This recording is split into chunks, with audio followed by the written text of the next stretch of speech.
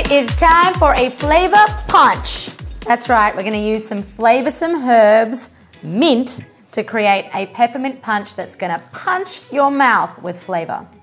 Now, mint is one of those herbs that can be used for sweet or savoury, but in this case, I'm going to create kind of a savoury punch, I suppose, because the other flavours in this are lime, zingy, and cucumber.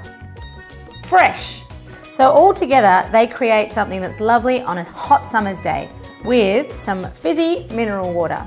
The best thing about fizzy mineral water is that it tastes like you're drinking soft drink, but you're not actually drinking all that hidden sugar that goes into soft drink. Now, all you've got to do is have all of these things sliced up in a glass like so.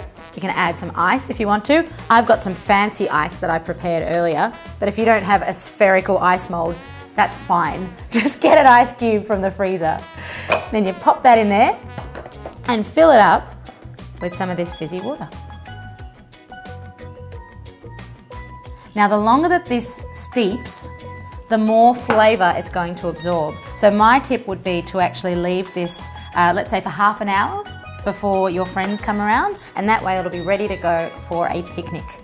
If you want to see really quickly how I've sliced that cucumber, you'll notice that I'm using a little paring knife, so again, get a grown-up, and just thinly slicing it, just like so.